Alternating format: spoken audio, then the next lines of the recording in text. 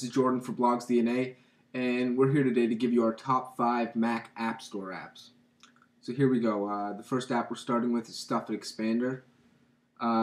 This app's been around for Macs for a long time, but it's definitely one of the best for its functionality.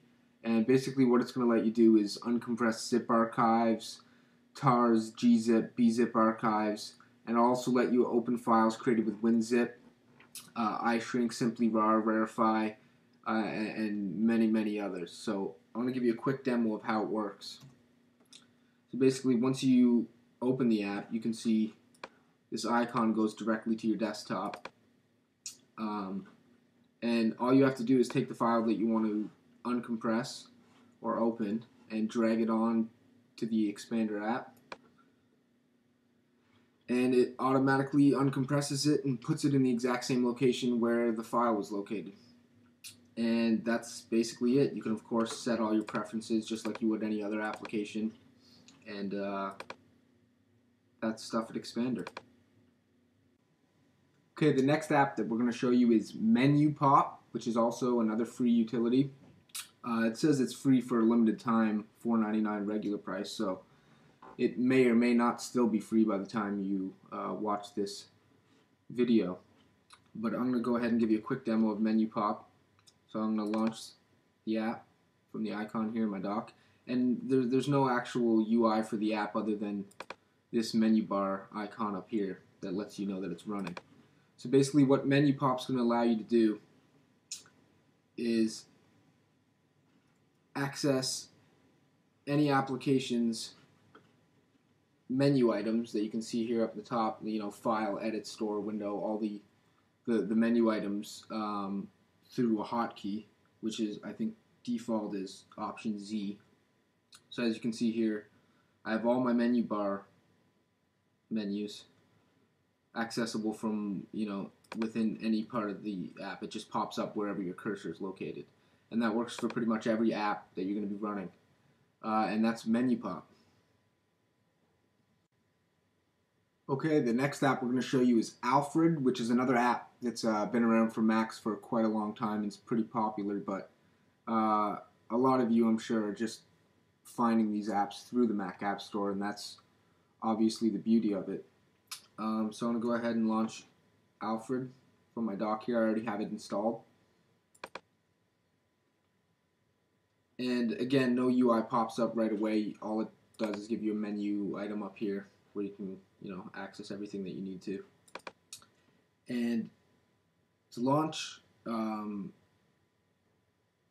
Alfred default is Option Spacebar, which pops up this search bar here. And basically what it allows you to do is search anything on your Mac or the web.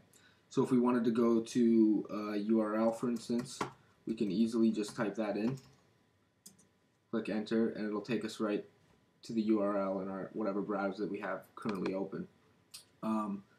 It also works for opening apps on your Mac. So, you know, let's say we wanted to open Safari, you just type Safari, and as you can see, it predicts what you're going to type. So most of the time, you're only going to have to type a few letters before it predicts what you want to do.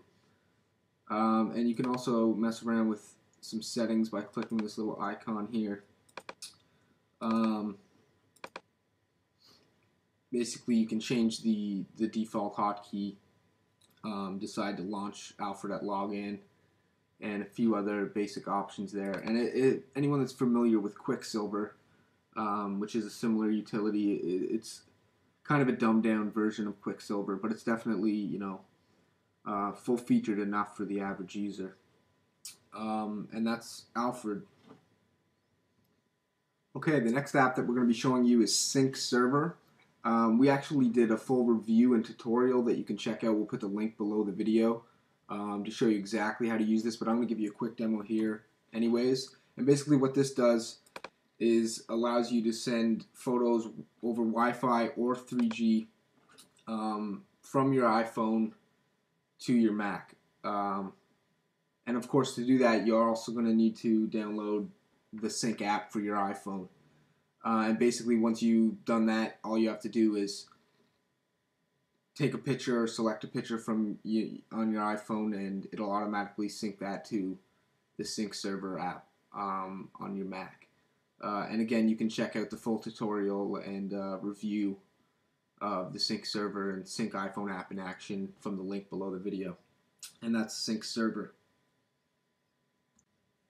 The fifth and final free Mac app that we're going to be showing you today is Caffeine.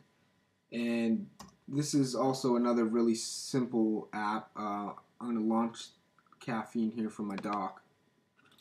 And basically you can see I get this message that says Caffeine is now running.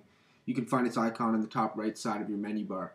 And basically what this is it disables automatic sleep and also disables your screensavers and the your screen dim, anything that you might get frustrating while you're trying to work or anything like that, and that completely disables it. And if you want to turn it on and off, all you got to do is click the little icon that pops up in your menu bar, and you can easily right click it to access preferences and to quit it completely. And that's Caffeine. So thanks for watching, guys. You can check out more video reviews at BlogsDNA, and don't forget to follow us at BlogsDNA on Twitter. Become a fan at our Facebook page and subscribe to our YouTube channel. Thanks.